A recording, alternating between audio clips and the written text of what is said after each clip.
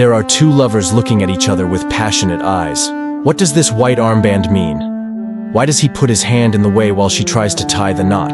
This work is set in 16th century France, during a very tense religious period. The Protestants are becoming very powerful, and Catholics start to worry about authority. Many Protestants are massacred in this process. However, some Protestants avoid being slaughtered by wearing a white band on their arms, because the white armband represents loyalty to Catholicism. This woman is a Catholic and her lover is a Protestant. Now we understand why this woman wants to put an armband on her lover, because in this way she can save her lover from death. Based on this information, the looks of the two lovers take on a different meaning. The woman looks pleadingly at the man. Please let me wear this. But the man's attitude is clear. He has already made up his mind, even if it is bitter. He does not want to betray his Protestant identity. He will not give up his cause, even if it means death or separation.